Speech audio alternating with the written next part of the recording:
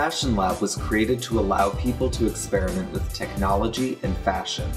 This week, our designer Erica Cole is assembling the innovative dress for our upcoming show, as we check in with Vera Rose Smith, who shows off some ancient jewelry from the University of Iowa Museum of Art. My name is Vera Rose Smith.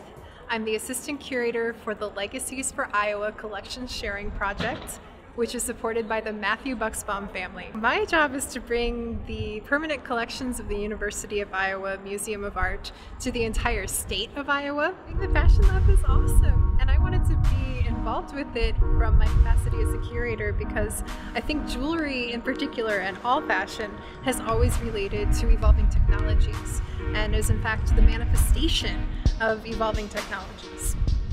So the first object I wanted to show you were these earrings from ancient Colombia from a people called the Senu. These earrings were probably from between 200 BC through 1600 AD. It's really easy to forget that people have worn jewelry forever.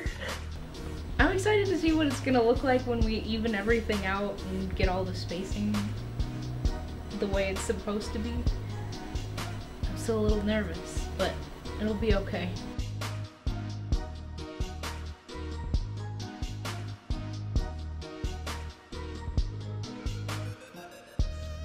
The second work I wanted to show you was this pin from Ruth Roach, who was an American silversmith who worked out of Iowa. She was based in Cedar Rapids for a time and then in Plainfield, Iowa.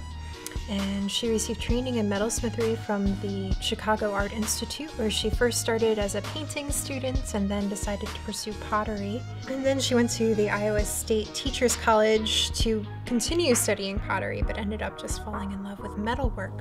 And this work was probably made between 1950 and 1970. And if we think about the earring that I just showed you before, there are similar shapes here. There's this sort of half moon shape. There's a very natural feel to the form. This looks like it could be some kind of animal, potentially. I think we might need a few more white petals. But other than that, I think the rest of it is gonna be okay.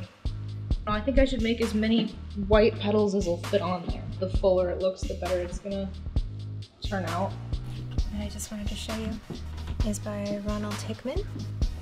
And I thought this was particularly interesting for the mission of the Fashion Lab in that it looks like it was inspired by barnacles or branches or something natural, but reconfigured in this new way.